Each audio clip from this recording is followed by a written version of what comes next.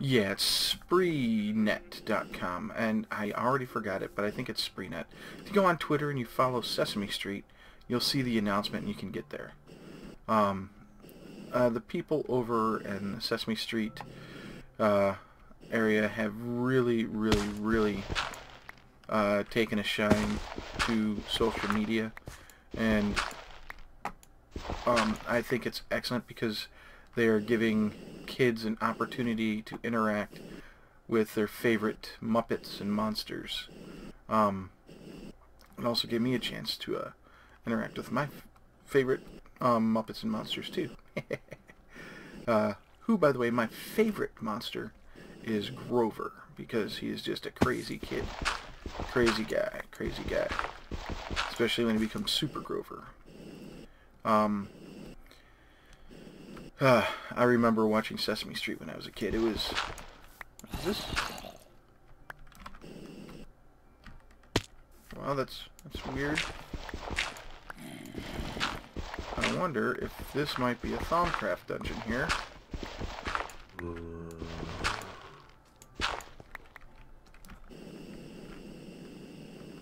It could very well be. We'll have to check that out. But in any case, it was absolutely awesome that my son was able to interact with Elmo and wish him a happy birthday. He never would have gotten that chance when he was younger. What the hoo-ha? Oh.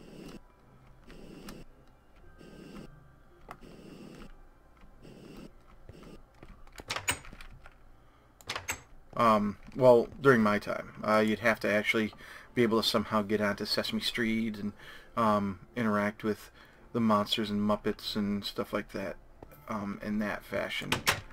But those crazy guys over at Sesame Street are able to do that now. Just on the fly, announce something, and then bam, your kid is talking to Elmo. And that is beyond the awesome sauce. Okay, well, enough about Elmo and all that. Even though that's some really cool stuff. I'm just flying around getting a few extra resources here and there.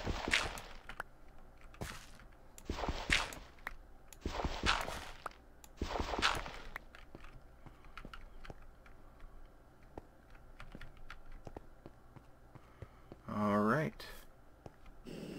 No critters in there other than sheep. I'm just looking for surface resources, just really quick.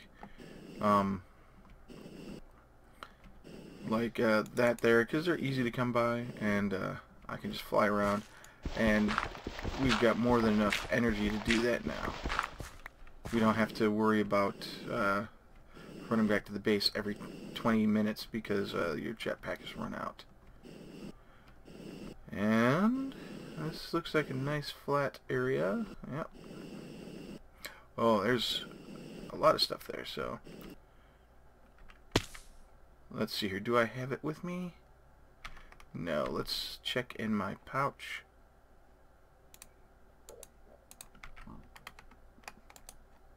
Oh, there we go. This is actually what I want right here. Get rid of that. Because I'm going to see what we can do to this chest over here. Do we have the chest? No, we've already raided this place. Okay. So we'll just come over here with a great big shovel. Like, say, this.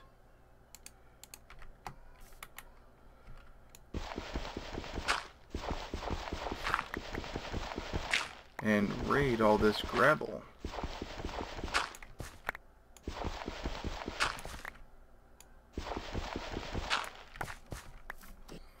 Yeah. Oh boy. We're gonna have to try and do a bit more here.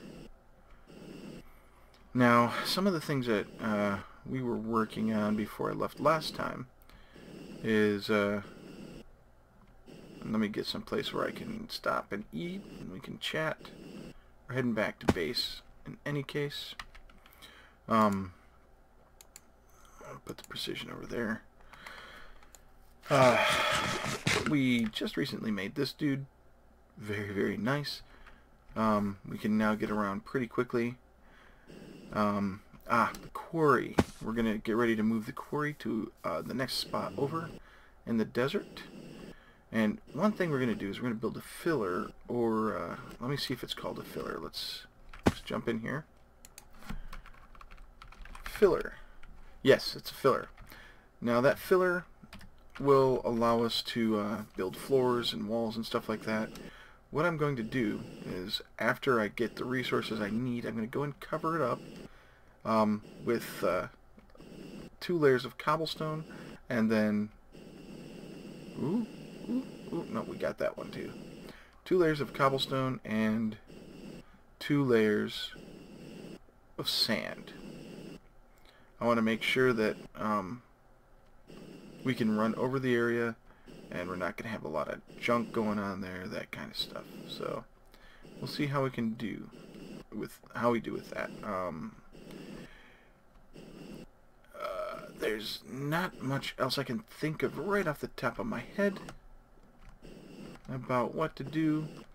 We need to find some villages and villagers and use fire nets on them, because I would like to build an iron farm, because we are sadly and sorely in need of iron most of the time. I also want to expand the base as much as I can. And let's head over here and pull out that pick, because I don't like having wisp spawners nearby. And we can use the spawner to our advantage. So first thing I'm going to do is I'm going to see if I can twerk this right here. Nope, I'm going to have to break this. And then get it before I can fire anything off. There we go. And then we're going to mark ourselves a waypoint. New waypoint. I'm going to call this Obsidian Temple 1. We're going to put the Y at build limit to 54. And we don't care about seeing it in the nether. We just want to see it in the overworld. Done. Now, if we go ahead, we'll see it way up there, but we're going to go ahead and waypoints, hide it. We don't need to see that. And I want to get rid of that latest death too, so let's edit, and then we will, no, cancel, waypoints, latest death, delete, there we go, delete it, done. We got all of our stuff back from there. And of course I get email. Isn't that always the case? And there's one of the wisps. Okay, so let's see here. There's that one there. There's one over here. We're going to fly up above that wisp. It'll despawn if we're lucky.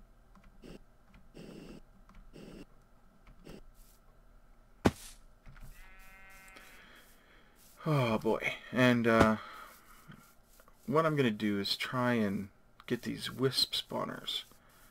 And they're not really worth much other than XP, I think.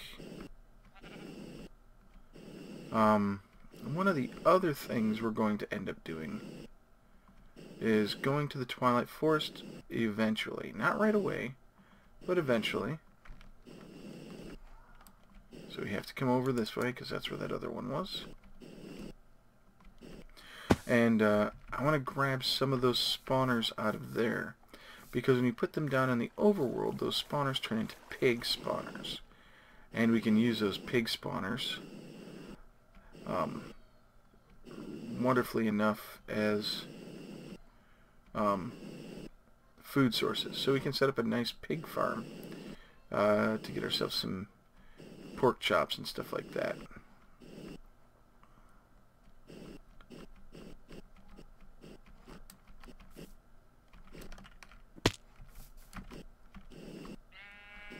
Okay, so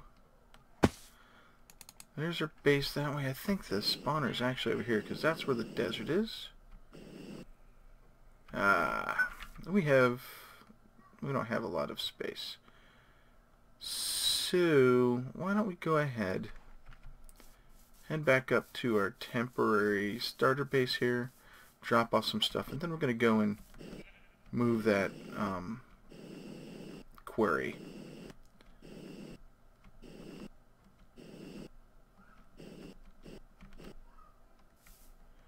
So here we go. Let's drop off this wood. Let's drop off the dirt.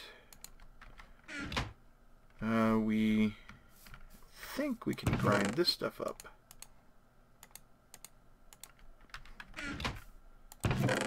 More of those. Yep, another spawner. I think not here. Is it here? Down here. There we go. We've got an apple. And I think we have enough room for everything now. Yeah, we've got more than enough room. What we're going to do is we're going to use the force wrench to grab most of that stuff so that we don't lose anything. And we're going to grab as much buckets of force as we can.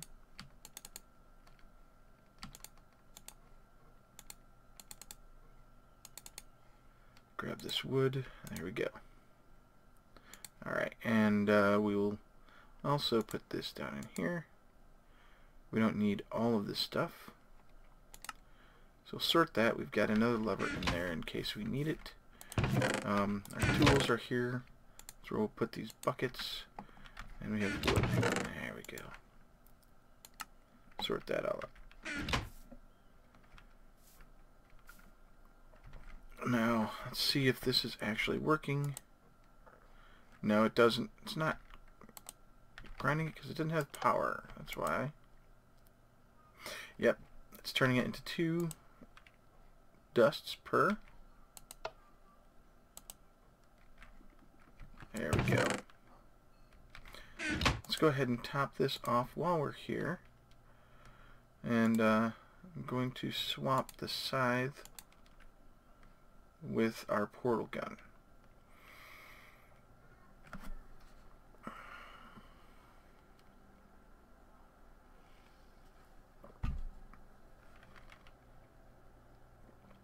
Now, one trick we can use is we can set the colors on our ender chests here to different colors over and over and over again, and set a bunch of pouches because they don't require blaze rods. They need blaze powder. And we can have as many different pouches as we want, but I'm going to do something even sneakier. I'm going to come over here. I'm going to grab a chest from down here. Where are they? There they are. Let's sort that by column. There. Let's go ahead and take the sticky resin and get it turned into our rubber while we're at it. Now what I'm going to do is when we get there,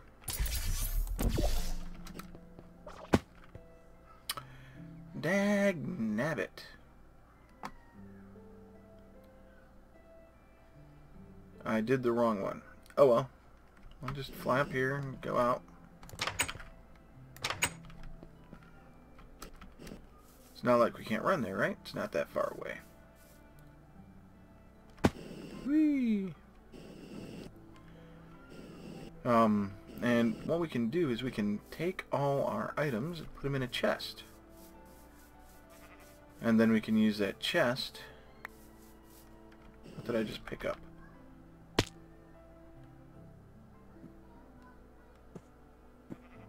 I don't know what I picked up. And then we can use the force wrench on the chest in order to move our things around. We don't have to carry it all in our inventory.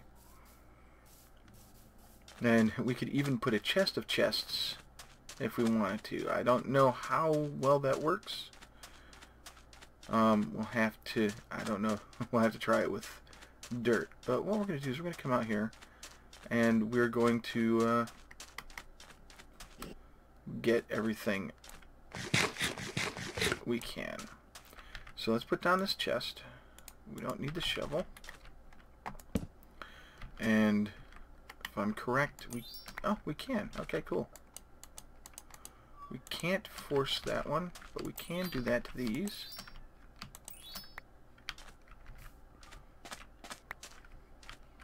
And we have to pop these.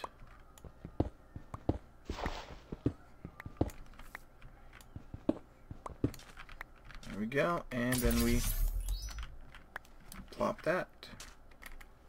We can pop this. And then all the power. There we go. We have our gold pipe, our 2 stone pipes, and a quarry. Now the quarry is supposed to go away when you take it, but it looks like it's degrading somewhat. So what I'm going to do is I'm going to dump all this stuff in here. Oh, not that. I think once we do that, we have everything. We've got our ender chest, our pipes, everything, and then we do that. I'm going to log.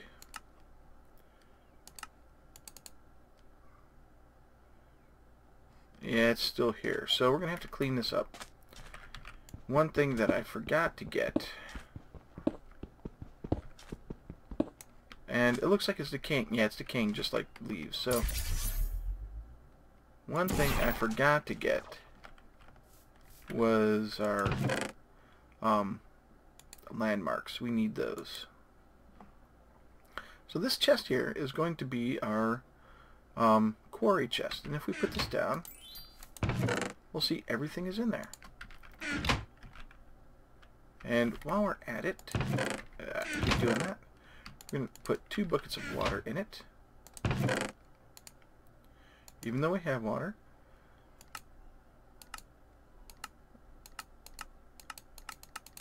There we go. I'm going to take that with us. Alright. Now, our new quarry is going to be right over here. So I'm going to hit F9 twice so I can see the boundaries.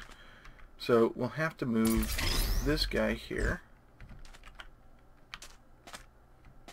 And we need to come over here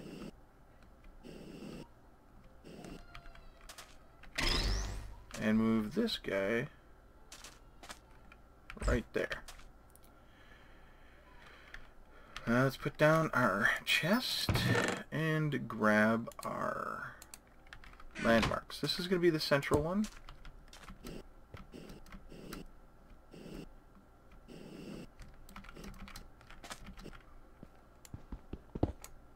Alright, this is a 65. Now we have to go 2 this way. That's 1, and this is the second one. So yeah, it's going to be going in the water here.